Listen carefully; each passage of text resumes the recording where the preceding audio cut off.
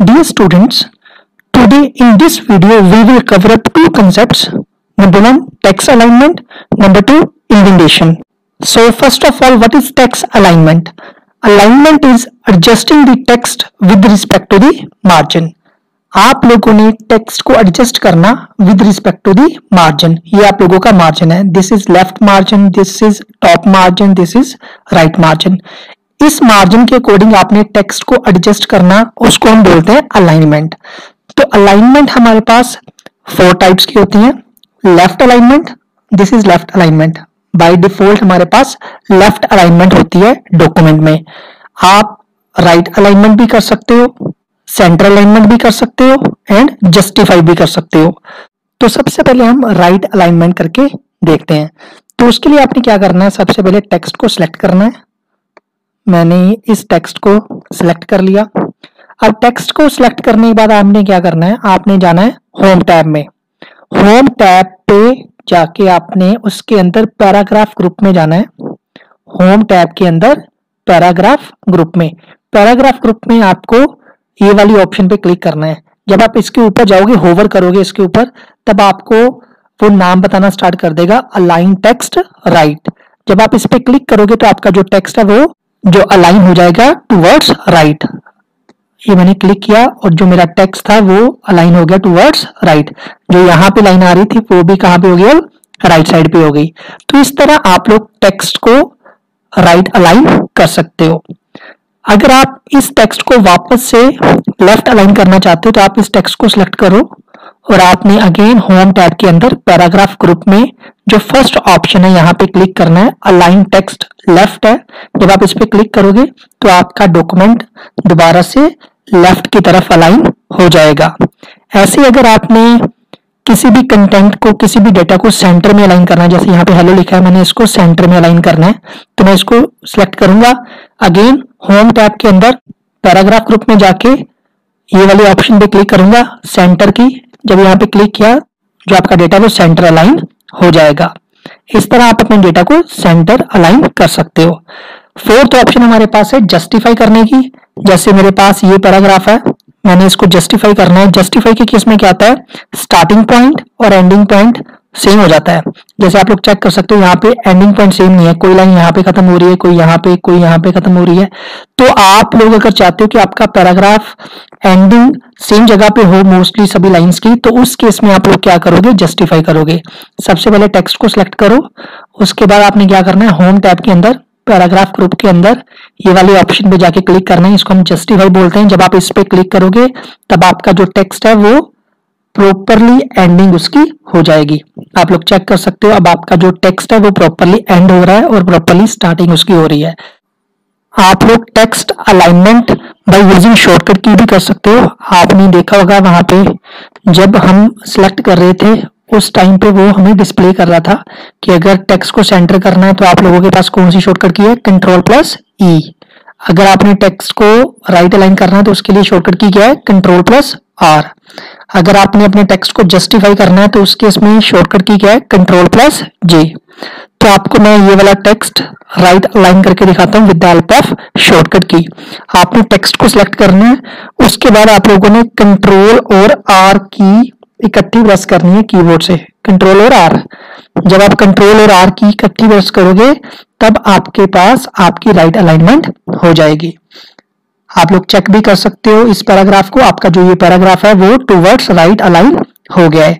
अगर ऐसे ही आपने इस पैराग्राफ को लेफ्ट अलाइन करना है तो उसके लिए आप लोग Ctrl और L शॉर्टकट की का यूज करोगे, Ctrl और L. तो आपका जो टेक्स्ट है वो लेफ्ट अलाइन हो जाएगा. अगर ऐसे आपने इसको सेंटर में करना है, Ctrl और E शॉर्टकट की प्रेस करोगे, आप लोग चेक कर सकते हो आपका जो टेक्स्ट है वो अलाइन हो गया सेंटर की तरफ. अगर आपने इसी पैराग्राफ को जस्टिफाई करना है with the help of shortcut की, Ctrl और J शॉर्टकट की प्रेस करो तो आपका जो टेक्स्ट है जस्टिफाई हो जाएगा. दोनों साइड पे स्टार्टिंग और एंडिंग सेम जगह पे स्टार्ट और खत्म हो रही है. तो इस तरह आप शॉर्टकट की हेल्प से भी अलाइनमेंट कर सकते हो. एक और मेथड हमारे पास अलाइनमेंट करने का, वो है setting alignment through paragraph dialogue box. तो उसके लिए आपने क्या करना है, होम टैब के अंदर पैराग्राफ ग्रुप में जाना है। उसके आगे आपको ये बटन दिखाई दे रहा है, जब आप इस बटन पे क्लिक करोगे तब आपके पास एक डायलॉग बॉक्स खुल जाएगा।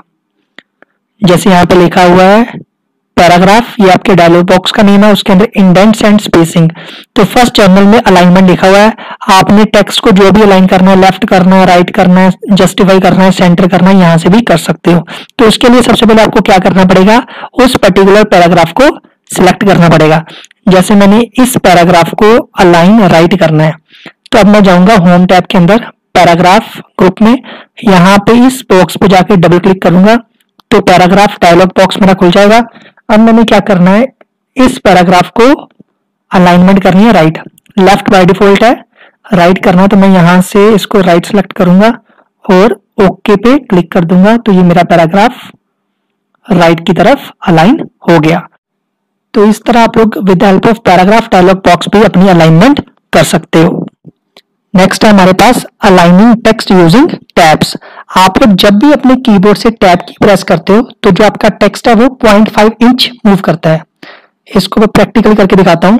अब इस हेलो को मैंने मूव करना है with the help of tab की। जब मैं टैब की प्रेस करूंगा तो ये मेरा टेक्स्ट है वो 0.5 इंच आगे मूव कर जाएगा। मैंने एक बार टैब की प्रेस की, 0.5 इंच आगे मूव कर गया, फिर से मैं प्रेस कर रहा हूं, फिर मूव कर गया, ऐसे फिर से मैं अगर प्रेस करूंगा तो वो टेक्स्ट फिर 0.5 इंच मूव कर जाएगा। अगर मैं चाहता हूं कि किसी पर्टिकुलर पोजीशन पे टैब पॉइंट सेट कर दूं कि जब मैं एक बार टैब की प्रेस करूं और जो मेरा टेक्स्ट है वहां पे मूव कर जाए, जैसे मैं चाहता हूं कि जब भी मैं टैब की प्रेस करूं और जो मेरा हेलो है यहां से यहां पे आ जाए सीधा, तो इसके लिए मेरे हेलो को पीछे ले जाते हैं। अब मैं चाहता हूं कि मैं एक बार टैब की प्रेस करूं और मेरा हेलो यहाँ पे मेरे को डिस्प्ले होना स्टार्ट हो जाए, तो इसके लिए आप टैब सेट करोगे। टैब सेट करने के लिए आपने जाना है रूलर पे, इसको हम रूलर बोलते हैं, जहां पे जाके आप लोगों ने क्लिक कर देना जहां पे भी आपको हेलो चाहिए। जैसे मेरे को यहाँ तक हेलो चाहिए, यहाँ मीन्स यहाँ पे, तो मैंने यहाँ पे टैब का पॉइंट सेट कर दिया। अब जब भी मैं अपने कीबोर्ड से टैब की प्रेस करूंगा मेरा हेलो यहाँ पे आ जाएगा, इस एल वाले साइन के नीचे यहाँ पे। तो अब टैब की प्रेस करूंगा मैं अपने कीबोर्ड से और मेरा हेलो यहाँ पे मेरे को डिस्प्ले होना स्टार्ट हो गया। तो इस तरह से हम लोग टेक्स्ट अलाइन कर सकते हैं यूजिंग टैब्स। टैब की यूज करके हम टेक्स्ट को अलाइन कर सकते हैं। नेक्स्ट टॉपिक है हमारे पास इंडेंटेशन। इंडेंटेशन क्या होती है हमारे पास, द स्पेस और the distance between the text boundaries and the page margin is known as an indentation, या इंडेंट हम इसको बोलते हैं।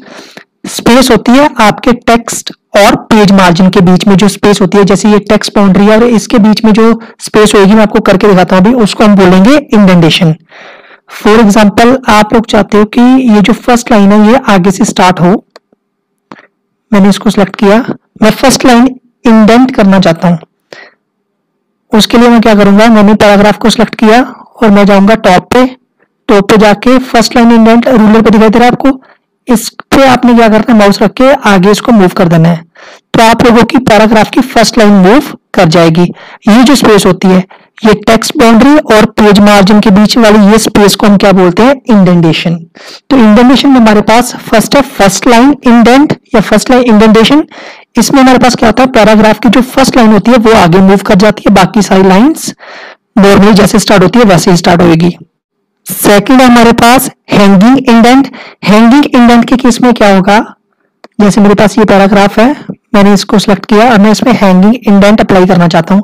अब प्रैक्टिकली देखना हैंगिंग इंडेंट के केस में क्या होगा, आपने जाना है रूलर पे मिड पे जाना है अपने, जब आप मिड पे जाओगे हैंगिंग इंडेंट आ जाएगा। अब आपने यहाँ पे माउस रख के इसको आगे क्लिक कर देना है, इसको आगे आपने ड्रैग कर देना है। तो इस केस में क्या हुआ, जो फर्स्ट लाइन है वो नॉर्मली आप लोगों की स्टार्ट होगी, बाकी जो है सारी वो आगे मूव कर जाएगी। फर्स्ट लाइन इंडेंट के केस में फर्स्ट लाइन आगे से स्टार्ट होती थी, हैंगिंग इंडेंट के केस में क्या हुआ, फर्स्ट लाइन वहीं से स्टार्ट हुई और जो बाकी लाइन है वो आगे मूव होके स्टार्ट हुई आप लोगों के पास, इसको हम बोलते हैं हैंगिंग इंडेंट। ऐसे आप लोगों के पास एक और लेफ्ट इंडेंट होता है, उसके केस में आप लोग क्या करोगे, पहले पैराग्राफ को सिलेक्ट किया, फिर हम जाएंगे कॉर्नर पे लेफ्ट इंडेंट। लेफ्ट इंडेंट के केस में आपका जो सारा पैराग्राफ होगा वो आगे से स्टार्ट होना स्टार्ट हो जाएगा।